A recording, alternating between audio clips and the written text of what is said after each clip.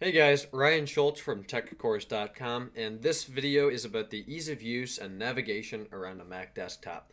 I'm a fairly new Mac user, been with Windows since Windows 95, and I'm just going to show you, if you don't know, this is really for non-Mac users at this point, some of the nice features that allow you to navigate around the Mac OS X desktop. So the first thing is the search in the top right. Say you're looking for a file, tech. I have this file that I use for my YouTube description. It's called technology or tech. So the top hit happens to be that file. You get the definition, you get applications, documents, folders, messages, contacts, images, PDF files, web pages, music, movies, fonts, presentations, all kinds of stuff that contain tech.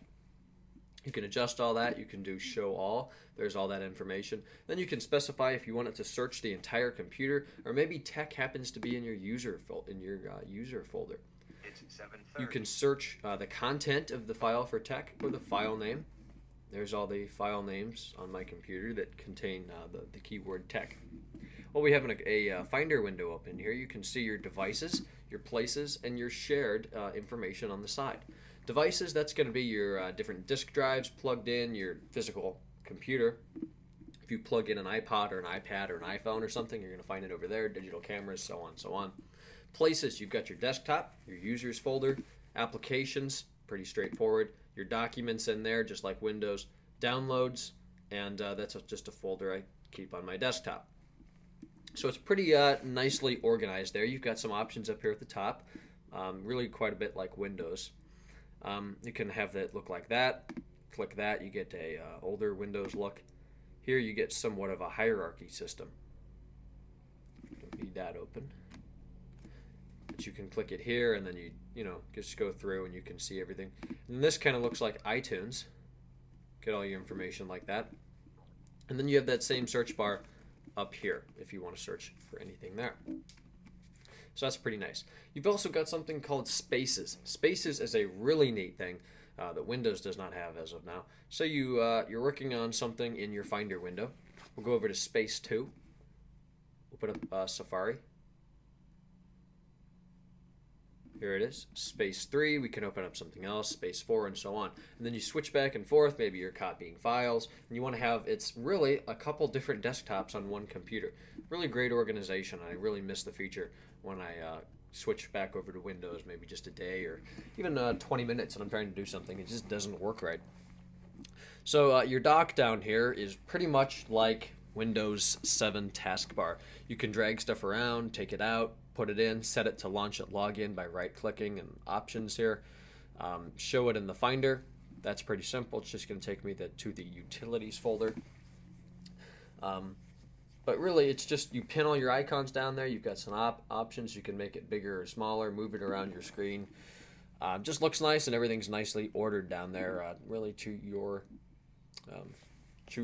choosing. Up at the top, you've got this bar, kind of like the taskbar in Windows. It's all customizable. You've got your Wi-Fi signal, your battery, your sound, Bluetooth.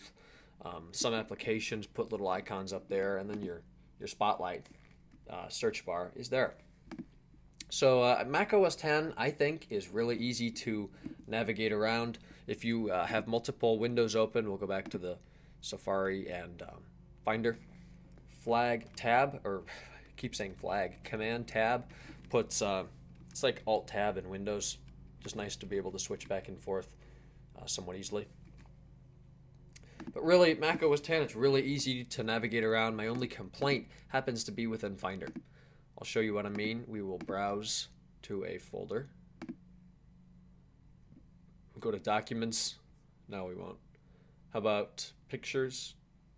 iTunes Pictures, Apple. So here's all of these pictures in here from Apple.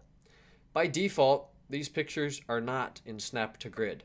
You have to hit Command J and then do Arrange by Snap to Grid. It's kind of a pain in the butt.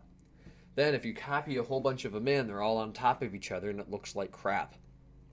And then you have to do a right-hand click, arrange by name, and then right-hand click again, clean up. So definitely that feature is way behind Windows. They definitely need to improve that, and I do expect some sort of an upgrade in Mac OS 10.7, whatever they call that.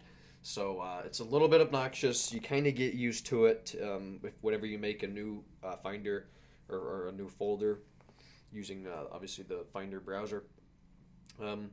Hopefully they fix it. That's all I can say. But right now it's really obnoxious. Even if you set as default, when you do Command J, use as defaults, it still doesn't work. That's just a feature that is completely worthless because it doesn't work.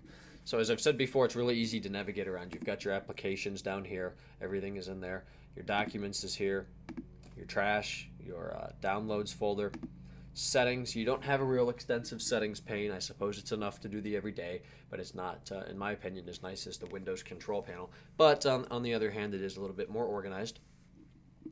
So say it again, Mac OS X, really easy to use to navigate around between spaces. If you open Dashboard, F4 on newer Mac keyboards, you can add all these widgets in, move them around, see how bad the stock market did today. You can pretty much add or install any widget you like, move them around, delete them. Just a really nice way to get to the weather quickly. You can even move some of those to your desktop if you want the Windows Vista or Windows 7 sidebar-esque way of doing things. So that's it. I hope that you guys learned something. If I missed anything, I really hope I didn't, but please comment below for usability. I just think it's really simple to use as your everyday machine. It's a lot, in some respects, better than Windows, and some respects not better than Windows. So hopefully you enjoyed this one. Many more to come. Be sure to check out our website, techcourse.com. My Twitter is twitter.com/JamesRSchultz. And then we are still taking live Skype calls every Tuesday night from 7 to 9 p.m. Eastern Time on stickem.com/techcourse. So hopefully we'll see you there or in tomorrow's video. You guys have a great day. Bye-bye.